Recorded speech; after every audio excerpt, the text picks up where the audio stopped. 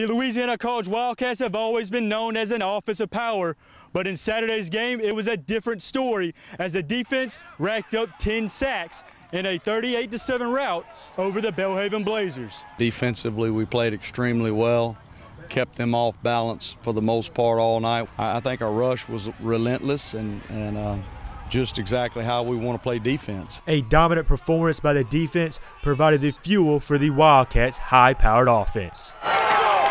Defense, I tell you, we take our hat off to them, man. They the ones got our blood flowing and got us going because they was on the field first, got that 3 and out, so we had to come down and get them the momentum, and it was just back and forth, and we just kept feeding off each other, and that's the way it was supposed to be. It's very confident just knowing that you have a defense that'll go 3 and out at any given moment. But at the same time, as an offense, we have to put points on the board because without points, man, we can't get a win. So as long as our defense is making stops, man, just give us more and more opportunities to make the score as high as we can.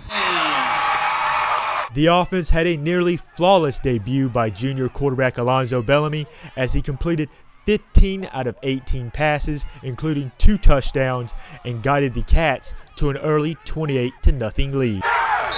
Offensively, I thought Alonzo played an excellent first half for his first half as a starter.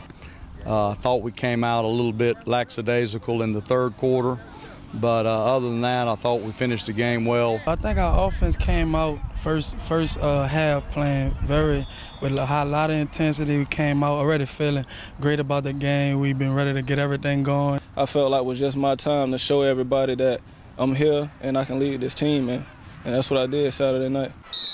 For senior linebacker Daniel Hebert, Saturday's performance meant a little bit more than usual, and it will be a game that he will never forget. Emotionally, I wasn't playing for myself anymore. I was playing for my team. I was playing for my grandfather. I just really wanted him to be proud for the last game. I know he still got to see it, just not the way I planned it, and I really just wanted to make him proud. With an impressive performance against the Blazers, the Wildcats know just how good of a team they can be, but aren't satisfied as to where they're at. We have to look at what we did on Saturday as a stepping stone. I mean, we did take care of business, but at the same time, we did leave a lot of points on the board that could have been made also. So as an offense, I think we just need to keep evaluating our opponent on film and just look forward to just executing the mistakes that we made in Belhaven game and just taking our offense to the next level. We saw a lot of mistakes that we had, and this week we're just going to get better, correct the mistakes, and go out there again and Saturday and do what we do. We have a set plan. We have set things that we do week in and week out.